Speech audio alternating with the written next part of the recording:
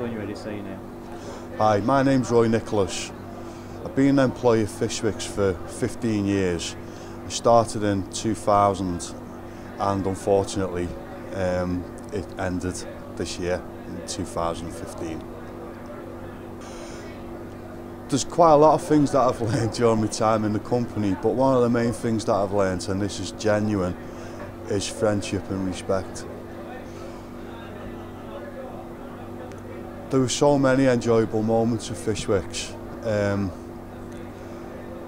I would say that the most enjoyable part of Fishwick's is you could guarantee after a hard day or a hard part of your shift, you could come back to the canteen and the lads would just brighten your afternoon up, especially people like Alan Watson, who was just a clown, and no matter how bad your morning was, somebody would always brighten your afternoon up, your second part of your shift. What is your favourite memory? There were three things really. There was one that was very sad, which unfortunately I lost my dad a couple of years ago while I was working at Fishwick's.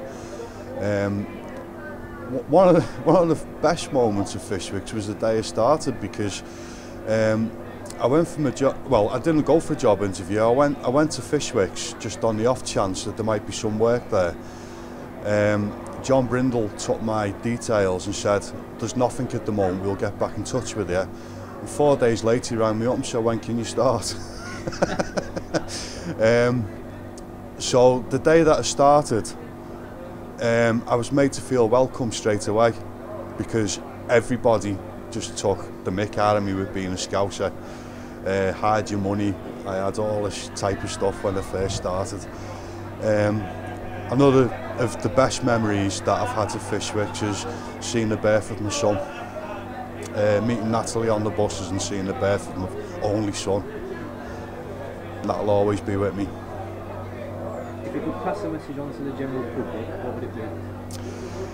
It would be to thank them for allowing me to have these memories with Fishwick's, for meeting some fantastic people, some of them that I still call my friend today. I would thank them for travelling with us to make it possible to keep a job. But most of all, if I had to give them a message, I'd say that Leyland's people are a fantastic bunch of people, and that comes from a foreigner, because I'm a Scouser. Finally, any last words? Yeah, I'll miss driving. I'll miss driving the green buses through Leyland, meeting all the fabulous people that I've met over the past 15 years. It was an honour and a privilege to be part of a long history of Fishwick's. I've got lots of memories, the fun that we had, the friends that I met, and everybody that I have met, passengers and people of Fishwick's, will be in my heart forever.